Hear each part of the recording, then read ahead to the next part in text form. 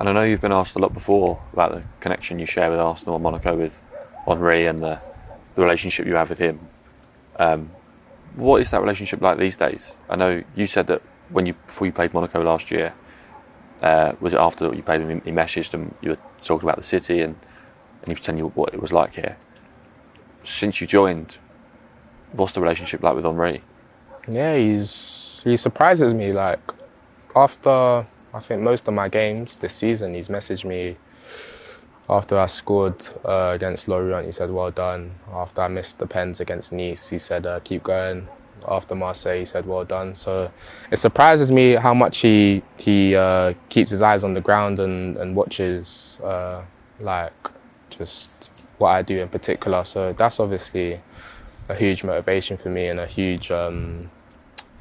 it's nice to know that I have somebody like that. If I was unsure about something, I could ask him. But I mean, I try not to pester him or annoy him. But no, he's a really nice guy, and I mean, as I said, he just tries to encourage me, and I think he knows the sort of pathway I'm taking, and he can see that maybe like being from London and moving abroad, obviously he done it the other way around, but he knows that the sacrifices it takes and how difficult it can be. So I think we relate on that sort of aspect.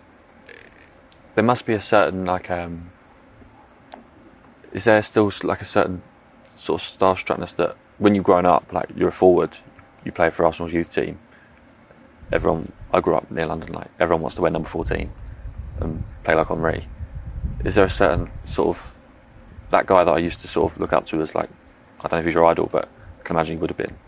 And now to sort of count on him as a mentor or as a figure that you can go to for help, like that's pretty cool to have to sort of go through that transformation. Yeah, and that's what I meant by I find it a bit weird. Like, he's definitely somebody who is a mentor, as you said, and to have a mentor in any field just makes the process to learning a lot easier. So almost fast tracks it. So it's the same with Thierry, having him there. There was anything I wasn't sure about. I remember before the PSG game, he just even said that they play a high line, so there's definitely spacing behind. And I mean, he probably didn't really think he was giving me any advice or anything special, but it's just nice to hear that. And the goal I did score against them was in behind, so I mean, definitely it's helpful, pays off.